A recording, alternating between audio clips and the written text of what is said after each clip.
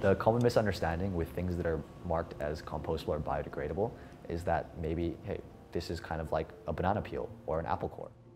Most people assume that plastics like the ones I'm holding, which are branded on the market as compostable or biodegradable, that you can just throw them in your backyard, or when you're on a hike, just throw them in a bush and they'll degrade over time.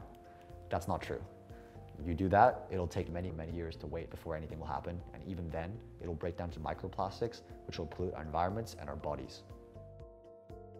What our team has done here at our lab is that we found a way to put enzymes, which are things in bacteria that will actually break down these plastics. We put them inside our plastic, and now they're much more easily degradable, either in home compost or in industrial compost solutions, or even in water that's heated up. And when they break down, they don't result in any microplastics. We use this microscope to take a really deep look into what our film actually looks like at the nanoscopic scale. The black dots shown here are actually our enzymes.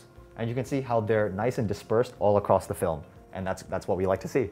And this shows that the enzymes do not actually clump together, but are nicely spread apart, which allows for them to be degraded. Even when they're on the microplastic scale, we see that the black dots are nice and spaced apart, so little bits of microplastics will still have enzymes in them, actively eating them apart.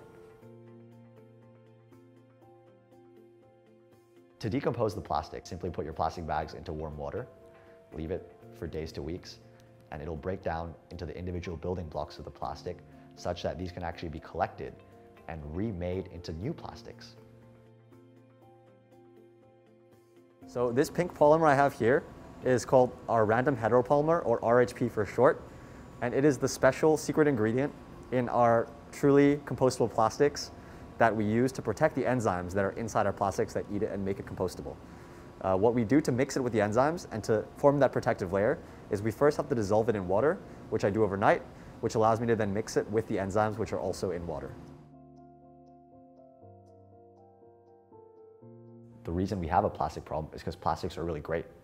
They're used in all kinds of medical applications. I think it can save lives in terms of like helmets and other things like that. So if we can present a solution of a truly compostable plastic, hopefully we can then actually start to phase out fossil fuel-based plastics and make these biodegradable plastics with our added protected enzymes in it more widespread for use.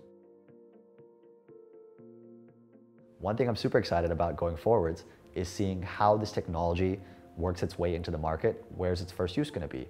We don't have 100 years to solve the plastic waste crisis. We have to act now.